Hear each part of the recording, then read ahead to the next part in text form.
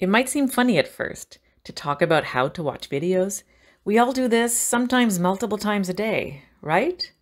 But learning from video is a different activity than watching a video for entertainment. If you are like me and my son, we often watch videos on our phone or tablet at the same time as we're messaging friends or watching television or playing a game. But that doesn't work when you're watching a video for a course. You want to make sure that watching the video is the only activity you're doing.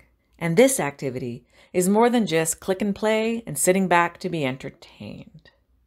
The power of video lies in the control you have over it. The play, pause, and rewind buttons are important tools to help in your learning.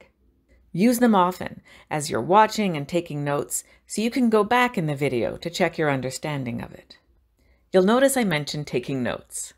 Taking notes and creating drawings while learning helps your brain to better make sense of new information.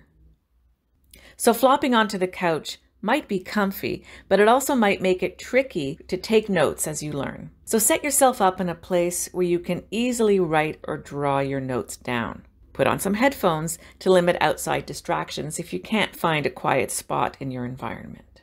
And like any notes, organizing the information you take with titles, headings, subheadings, along with the timestamp when you saw it in the video, can help when you have questions for your teacher or just to quickly locate important information when you're studying for a final evaluation or for a project.